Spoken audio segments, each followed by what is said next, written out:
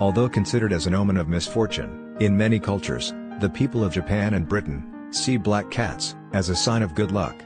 Scots even believe that a black cat's arrival at their house means coming prosperity. However, unlike the Scots, the Pilgrims viewed the black cat as a companion of Satan, or a familiar of witches. Back then, anyone caught with a black cat would be punished, or even killed because of his contact with the evil creature.